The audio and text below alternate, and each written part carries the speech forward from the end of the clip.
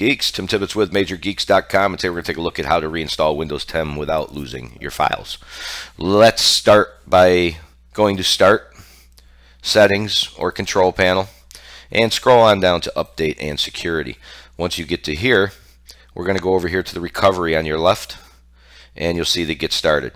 We'll discuss what is saved and isn't saved here and a little bit more when the process starts. You can keep your files, but take note, we did say files. It will remove your apps and all your settings and bring you pretty much back to a Windows install without removing documents, etc. And we'll discuss that further. Removing everything will take you back and give you a clean install of Windows. Some of you may have a third option. If Windows came pre-installed, you may see Restore Factory Settings. This will return your computer back to it was the day you bought it, with the antivirus it came with, any free programs it came with, etc.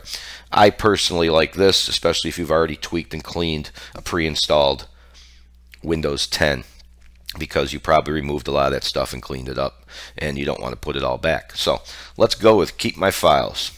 As you can see, getting things ready, this won't take long. It will give you a list of everything it's going to remove. Your list will be a lot longer than mine, and this way you could take note, but when you're done, it should actually put a document right here. I forgot what it's called now, but it'll be sitting here as an HTML document with a list of everything that you had removed and links whenever possible. So that will speed along finding everything you need to find. So let's hit Next. And once more, you will see everything that's going to reset. It's like a second warning. And go ahead and click Reset. Once you do, you probably don't want to stop and hit Cancel, although I've done it and gotten away with it.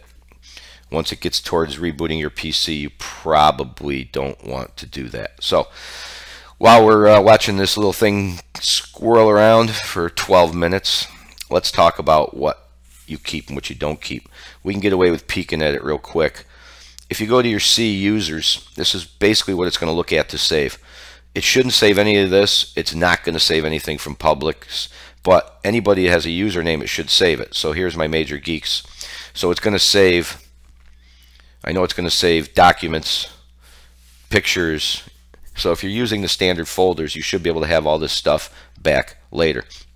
App data can be interesting to back up if you like, because the local folder has a lot of your settings, as does the local, lower the roaming. Oh, too late. So it has a lot of your settings for your programs. It might be handy to back up. But you should also have, when it's done, a C Windows.old folder. If you don't have malware, you might be able to find some of the programs you need in the C Windows old, or the settings that you can drag back in and recover. There is a link in the article that explains more on the app data local, local low, and roaming folders that we just showed you. But the primary one, of course, is the app data local.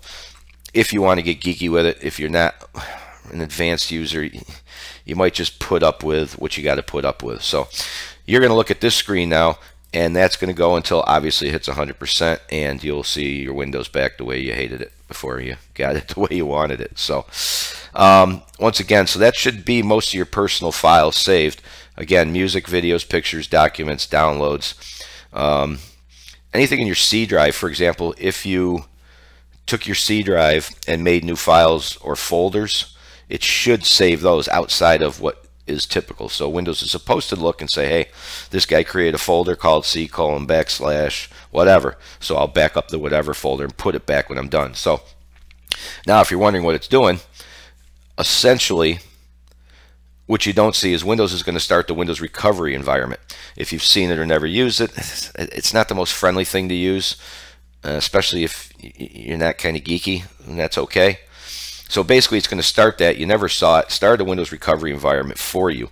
Erased your hard drive, format it, set up a clean install. But before it did all that, when you told it to save your files, it set them aside so it can put them back when it's done. So that's the only difference between this and basically formatting your hard drive yourself, which is, you know, it can take hours. So I think that covers most of what you hopefully need to know. I really, really hope so. We're going to hit pause, and we're going to come back in another 76% or so and just show you that it's done, and that should be it, unless something comes to mind while I'm sitting here twiddling my thumbs. And we just missed the, I don't know if you caught it or not, the 99%. And that means we should be heading into a reboot now, and we should come back into a nice clean Windows. Now, while we're waiting for that to come up, I should also mention that we have used tweaking.com's Windows Repair. It can repair a lot of your programs that are screwed up, file errors, registry errors, etc. If you've got a lot of stuff on your computer, it's going to take you a lot longer to run Windows Repair. But if you don't want to go through all of this, then there you go. Oh, we still got to reinstall. I don't think it did this. Maybe it did do it last time. I probably walked away because, you know, I was bored. So that's something for you to consider as well, is to walk away and set aside some time. So figure, I think I was 19 minutes. I just checked it, 19 minutes. You're going to be longer, so make sure you set aside an hour, maybe more, because once your computer comes back up, obviously you've got your documents and your files that you save, but your programs aren't there. So if you want to customize Windows a little bit, or you need to install programs, you're not going to be ready to roll for a little while until you get that all back in. That's why I kind of mentioned Windows Repair as a alternative. So we're going to go back to pause. There's not much left to see here. If you want to bail out, feel free. It's just going to come back to Windows and we're going to be done. So we'll check back in a minute after we hit the pause. And just in case we missed anything exciting, we just finished up what you just saw on the screen a second ago, and we're waiting to see if Windows is going to come up ready to rock and roll.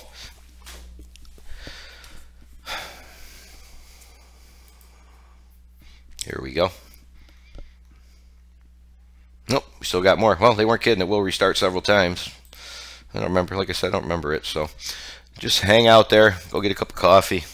Like I said, make sure you save your time. We're going to give this another minute, though, and see where we're at. Hopefully this is the second and last. So when they say several, we don't really mean several. Hang on. And it didn't restart another time. It was about another minute or two that I was off screen. So that's not so bad. And of course, I almost forgot to mention this to you. You're going to have to do any of your updates and stuff too. So again, it's reinstalling Windows just like it always used to be. It's just a little bit faster and a little bit easier. So once the Windows updates are done, we should be back. I wish I had some jokes or something because it's kind of boring.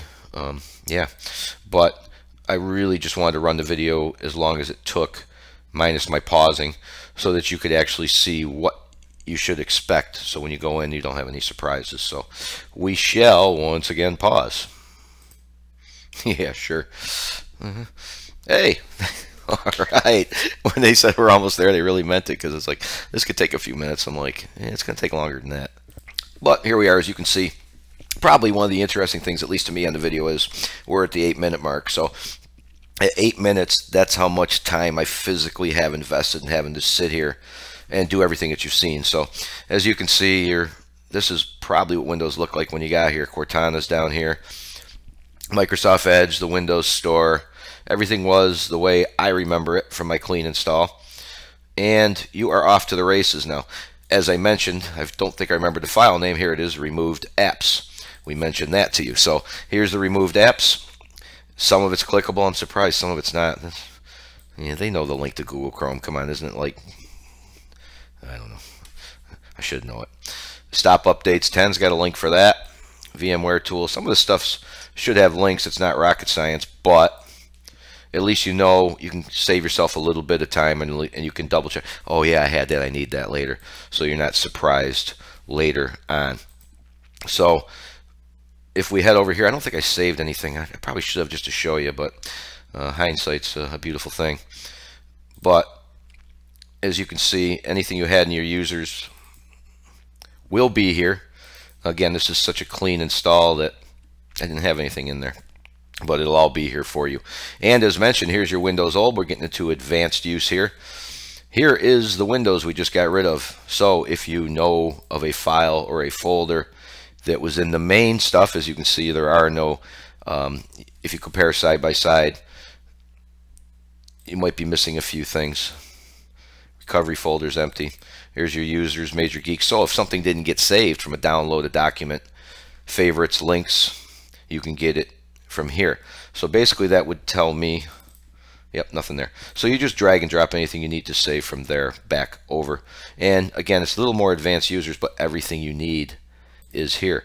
If you had a program, for example, that was portable, you could just, for example, drag and drop it over wherever you want. So, and then start running it, as you can see. Ta-da. So that's just an example. And again, easy enough. There's stop updates 10. I'm trying to remember if that's portable or not. License readme. Doesn't look like it. Looks like just the settings. So that might save you a lot of time as well. Each computer's different. Your mileage may vary. And that's about it.